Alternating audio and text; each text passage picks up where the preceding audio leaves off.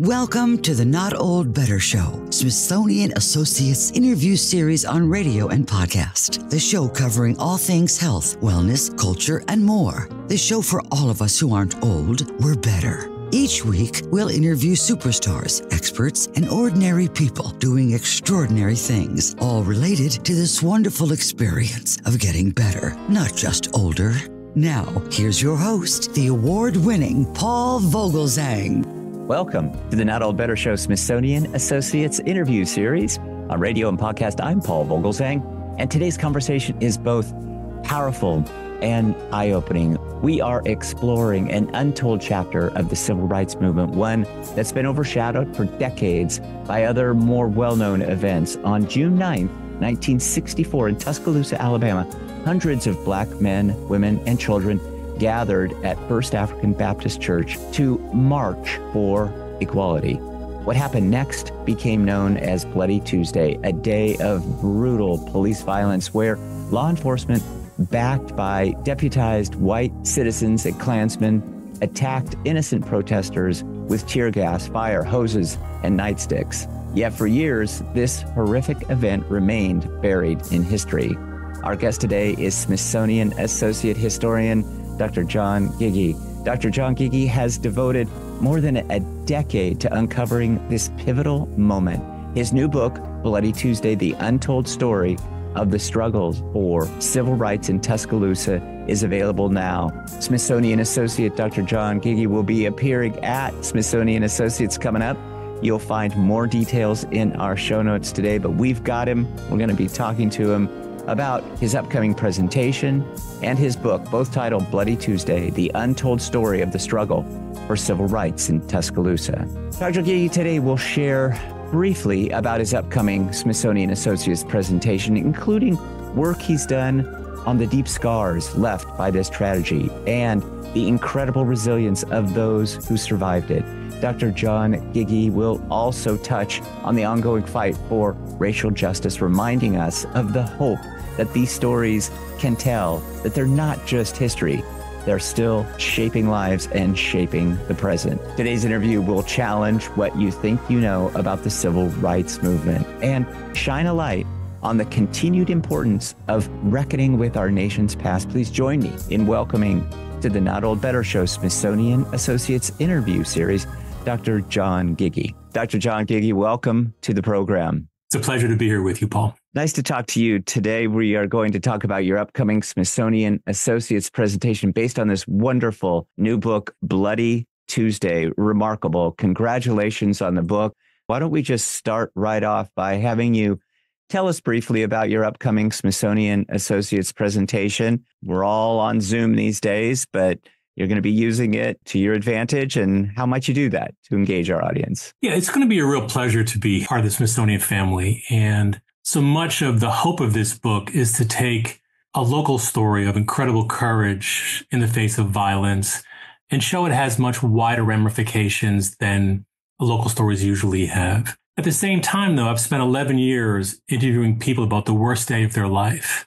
And I feel an obligation to take this out to the public and let them hear some of these stories, particularly in a moment like we live in today when we have a very close presidential election and we have maybe an escalation in worries and fears about the future. In many ways, these individuals were part of an America as it was literally fraying at the seams in the mid-1960s. And they experienced enormous brutality. But even in the face of that, they chose hope and a kind of courage to push on. I think there's something valuable about that story, even more so today in this political moment. Yeah, wonderful. Again, congratulations on this. 11 years of your time spent. The book is fantastic. I have to tell you, when I first looked at the title, I thought, oh, well, we must be talking about Selma. We must be talking about Bloody Sunday as well. But it's not. This is an entirely separate incident that took place. And so give us that distinction and why it didn't capture our national attention at that time, because it really is an amazing event. So Bloody Tuesday refers specifically to June 9th, 1964, 8 months before the more famous and well-known Bloody Sunday. But it was a day in which more people were jailed and more people were injured than on Bloody Sunday. Specifically on Bloody Tuesday, law enforcement and Klansmen and their allies invaded and sacked a local black church, First African Baptist, that was full of 500 black individuals, many of them children, preparing to march downtown in protest of segregation. They never made it as the police blocked off that church, kicked open the windows, blew it open with water from a fire hose, lobbed dozens of tear gas grenades into the church.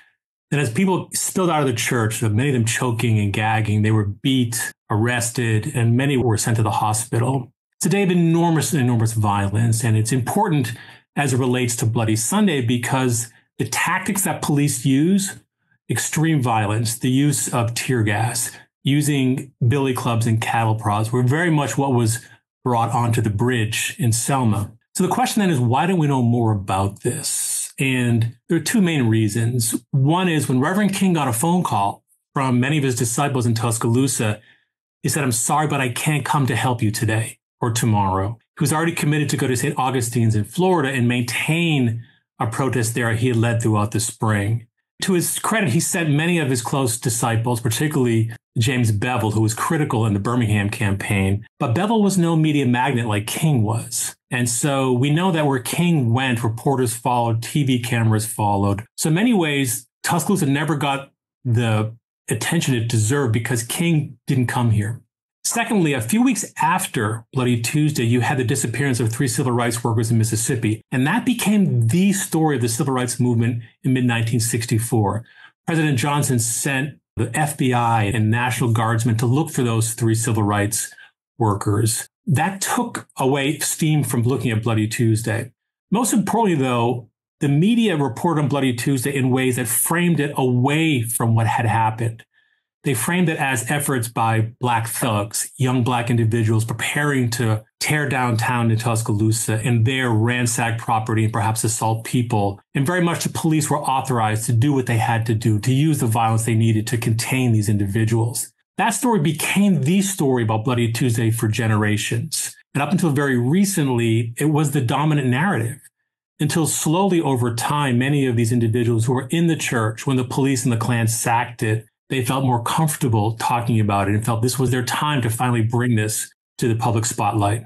Yeah, let's talk about some of those memories, because in your research, you did unearth some really powerful testimonies that you write about in the book. And those memories, I know, must have shaped the book and your own mind about the event. What was challenging about finding those memories, and what did they tell you that really drove you and then gave you a perspective on this to become the day, the Bloody Tuesday? What I discovered early on is that the historical profession, as rich and wonderful as it is, it can also silence or ignore stories. Historians like me, we depend on an archive or printed records to verify and create stories.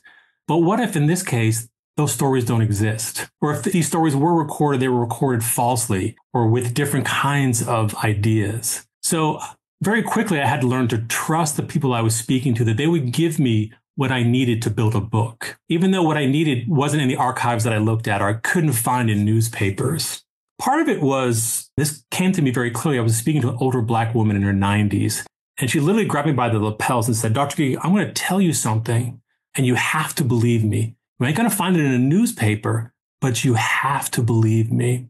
And that was sort of the core of the book. As I went through hundreds of interviews, I learned to take what people said, even though it wasn't corroborated by external evidence in many cases, and use that to build a narrative. Now, to be sure, these stories that were shared with me sometimes 40, 50 years after the fact, but trauma scrambles the brain.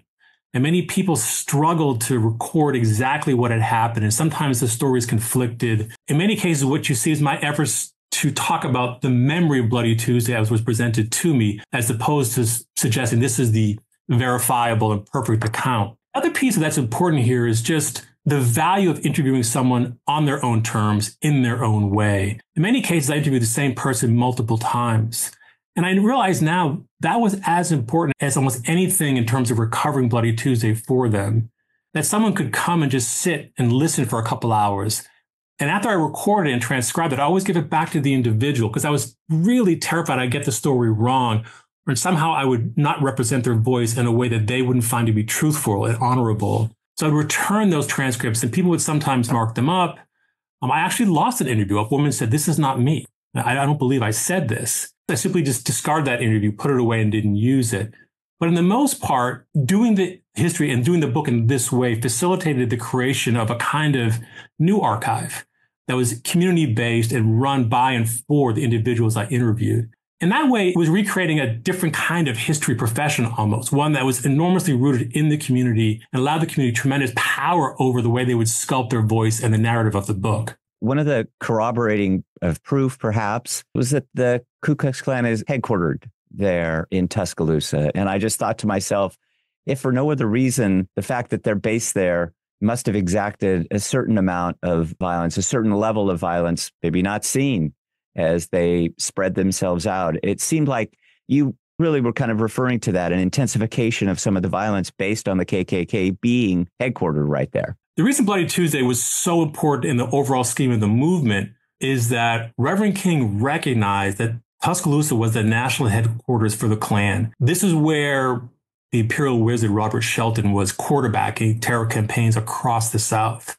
And Reverend King recognized that if he could somehow break segregation in the Klan's own backyard, it would carry enormous significance for the movement as a whole. But he also realized it would carry enormous risk because he could never anticipate what happened in First African on that day on June 9th, the level of violence and the extraordinary terror that it unleashed for years. But in the end, he knew that he had to take the fight to Tuscaloosa to broaden the movement's ability to attract new volunteers and new money.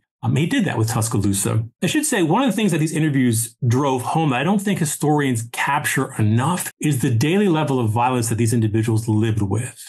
So often we think of the movement as Rosa Parks and Martin Luther King and perhaps the Civil Rights Act and Voting Rights Act. But the daily level of fear and violence, which began during the movement but had an enormous prehistory. But in many ways, Tuscaloosa is one of the most violent spots in the Deep South by the mid-1960s. There were over 100 lynchings in the county, and there wasn't a Black person I spoke to that didn't have a story or a warning from a grandparent about be careful, don't be on the roads by yourself, don't travel by yourself. And these weren't errant stories. This is how people grew up. So for these individuals, again, to sort of move into that church on June 9th, knowing that there was going to be violence, required them to hold in abeyance, at least for a moment, a whole lifetime of rumor and of story and of family history that just testifies to the courage of these individuals on that day. You also write, I thought this was equally fascinating, that community groups began to arm themselves for really some of the first time in Tuscaloosa. And that was a big step, that there was enough fear and rumor and all of this potential violence being inflicted on them that they just felt the need to arm themselves. And that changed the dynamic. One of the powerful lessons of the Tuscaloosa campaign, as King once referred to it, was eventually the Black community arms itself to the teeth.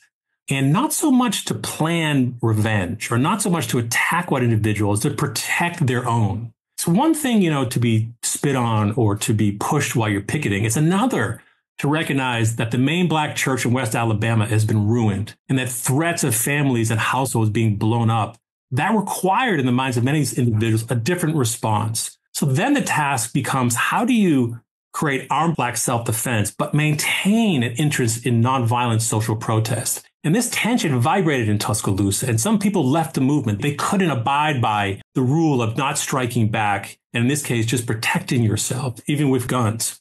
It was a reminder that the movement was never completely nonviolent.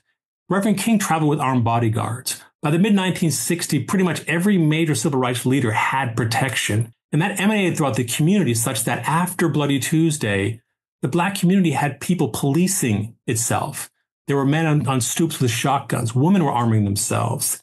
I worry that that story gets lost in our history of the movement, which always focuses on this bloodless revolution in the sense that Blacks simply were willing to endure the torment of the Klan or of law enforcement. They did, but they also armed themselves. And this had enormous significance because it began to limit the ability of the police or the Klan to come into Black neighborhoods and expect to be able to enact violence without any kind of repair, any kind of response. Hi, it's Paul. Do you love entertaining, informative, eclectic, insightful programs about culture, health, science, life, and everything Smithsonian. As part of our Smithsonian Associates interview series on radio and podcast, we're introducing you to the new Smithsonian Associates streaming series. Smithsonian, a nonprofit organization, is excited to present this new aspect of their 55 years as the world's largest museum-based educational program. Join us from the comfort of your home as we periodically interview Smithsonian Associate guest speakers. Our audience here on radio and podcast can explore our website for more information, links, and details at notold-better.com. Thanks, everybody. Our guest today is Dr. John Giggie. Dr. John Giggie is a Smithsonian Associate, will be appearing at Smithsonian Associates coming up. The title of his new book is Bloody Tuesday. We will have links so that our audience can find out more information about Dr. Giggie, his new book, Bloody Tuesday, and his upcoming Smithsonian Associates presentation. The book is excellent, Dr. Giggie. One of the reviews that I thought was just so powerful says, Dr. John Giggie's Bloody Tuesday is an important fulcrum in the expanding civil rights history of the state, offering a compelling account of the horrifying brutality Tuscaloosa officials unleashed on its Black citizens in the face of their concerted efforts to desegregate the city and the protracted efforts to belie the toll of state-sanctioned racial terrorism. Powerful. It really is excellent. We're looking forward to seeing you at Smithsonian Associates coming up. I just wanted to touch for a moment on something a bit lighthearted from the book, the prologue. You refer to Reverend T.W. Linton there, and I say lighthearted. It isn't so much lighthearted, but I just thought an interesting point to make in your prologue about a haircut of all things in a place of a barbershop where some of this, the development of the book actually took place. If you tell us that story, I think we'd all love to hear it. The book really began in a barbershop. I had been having my hair cut by Reverend T.Y. Linton, who was leader of the movement in the mid-1960s. I met him at a church function, and he invited me to the barbershop. He said he promised to cut my hair, but also give me a story. Yeah. And that began over a decade-long relationship. He became, after the movement, the single most important in carrying the memory of Bloody Tuesday. He converted that barbershop into a living museum. He found every newspaper article he could and cut it out and framed it. He had pamphlets. He had small pictures. And what I remember most was how upset he was that no one would follow the story in the way that he wanted to, but also that he became my muse. Once I said, this is a story I'm interested in, he would call me. He would wait for me when I said I was coming by. But also, that barbershop was a place of some embarrassment for me because even as I learned of this story early on, I leaned away from it. I told him that sometimes I was just too busy or I had to work on something else. And then early on in the book, he told me he wanted more than just a monograph. He wanted us to work together to take these oral histories, to get the truth of that day into the schools or into the churches, or maybe put a sign up. And he was constantly berating me. I use that word constantly, berating me, because he wanted more of the public history of this book to be out there. He's a very funny man. At one point, I told him, I need to get this book out first. He goes, that's great, but what if nobody reads it? Then what happens?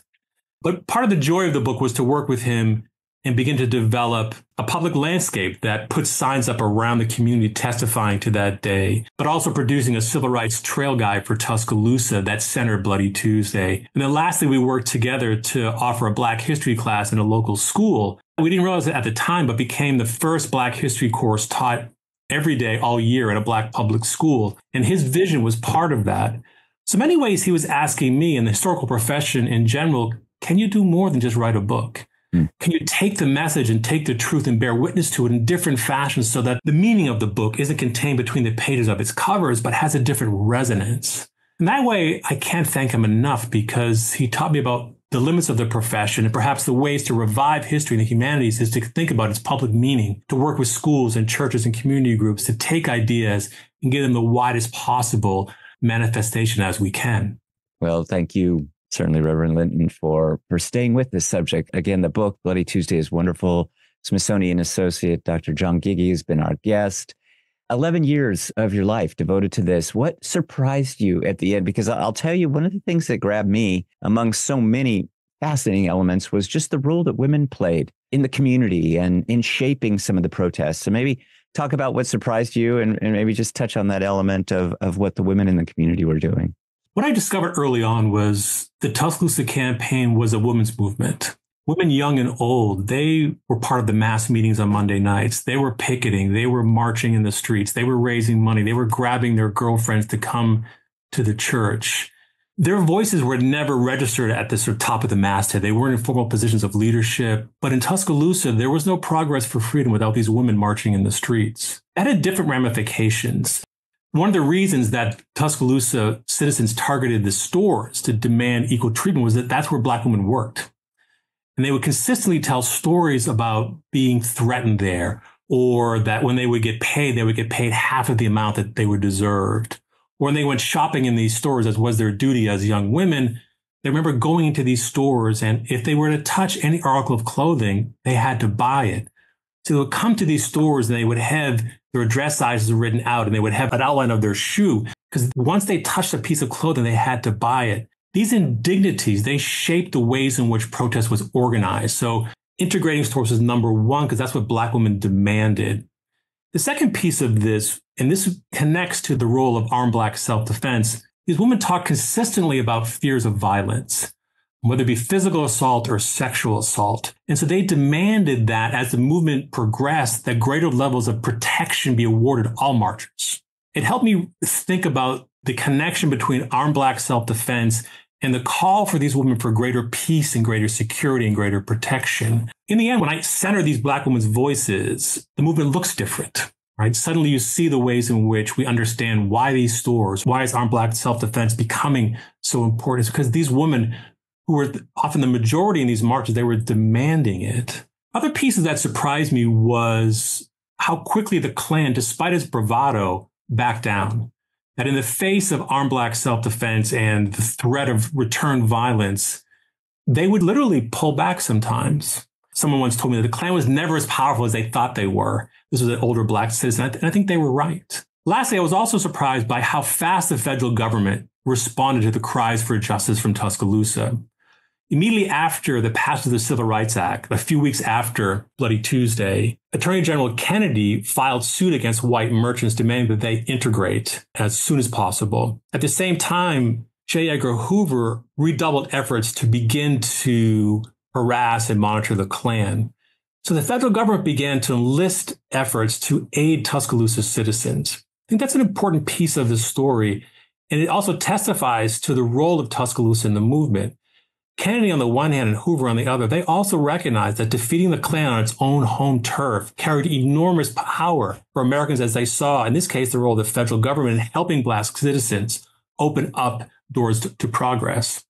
Dr. Giggie, final question for you. Thanks so much for your time. But at the top of the show, you mentioned the word hope. And I wonder if you'll tell us perhaps a little bit more about that, especially in relation to what all of us can learn about hope from events and tragedies such as Bloody Tuesday, because I think there is a good deal to be learned from this. One of the questions I always asked the people I interviewed was, how did you carry on? How is it that you didn't simply drop out of the pursuit of justice and develop a irreconcilable mistrust of the federal government or the local government? Mm-hmm. And this was in the face of enormous terror and violence. It was interesting. It was more trust in the government, but also prepare. By trust, they meant for generations, they had learned about democracy as the best opportunity for citizens of limited means or marginalized citizens to advance. But it wasn't going to happen on its own. So these citizens continually to expand their ability to organize. After Bloody Tuesday, Tuscaloosa paired with communities around West Alabama to swell their ranks. They began to file local lawsuits as much as they could. And they worked even harder with Reverend King as much as he could afford them help. So that trust that the government could be managed and squeezed to produce a democratic result never left them. At the same time, they did participate in armed self-defense to protect their homes and their properties. But what rings out to me today is this people faced a brutality that like few did during the movement. If they chose not to withdraw or to respond in kind, but instead to trust that through more organizing, in their case, more prayer, that a better day was coming. It's a message today that we need to carry forward. With the increasing elevation of political violence in rhetoric or the assassination attempts on President Trump, it's important to remember that when days were darker, where the country was tearing apart over the matter of racial justice, that citizens who experienced the worst of America, in the end, acted like the best of America and demanded that justice be served and democracy broaden itself to begin to wrap its arms around all citizens. It's a message I think that we have to hold on to as we move into the election season. Thank you. Wonderful. Dr. John Giggie, author of the new book, Bloody Tuesday, The Untold Story of the Struggle for Civil Rights in Tuscaloosa, has been our guest. Written this wonderful new book. We'll have links to the book as well as all of the other information about Dr. Giggie's work and his upcoming Smithsonian Associates presentation. Thanks, Dr. Giggie. We'd love to have you back too, just selfishly as you do more work in this area or all the other areas that you work in. Please consider coming back. I know our audience will just love to hear from you. It'd be my pleasure, Paul. Thanks so much for speaking with me today. Thank you, Dr. Giggie. My thanks to Smithsonian Associate Dr. John Giggie. Smithsonian Associate Dr. John Giggie will be appearing at Smithsonian Associates. You will find details in our show notes today about his upcoming presentation titled Bloody Tuesday, The Untold Story of the Struggle for Civil Rights in Tuscaloosa. My thanks to the Smithsonian team for all they do to support the show. My thanks to Executive Editor Sam Henniger. My thanks to you, our wonderful audience here on the radio show and on podcasts. Thanks, everybody. Please be well, be safe, and let's talk about better. The Not Old Better Show. We'll see you next week. Thanks for joining us this week on the Not Old Better Show, Smithsonian Associates interview series on radio and podcast. To find out more about all of today's stories or to view our extensive back catalog of previous shows, simply visit notold-better.com. Join us again next time as we deep dive into some of the most fascinating real-life stories from across the world, all focused on this wonderful experience of getting better, not just older. Let's talk about better. The Not Old Better Show. Hi, one final thing. Please check out our website for this episode and all episodes at notold-better.com or subscribe to the podcast on Apple Podcasts, and be sure to check out your local radio stations to find out more about the Not Old Better Show on podcast and radio.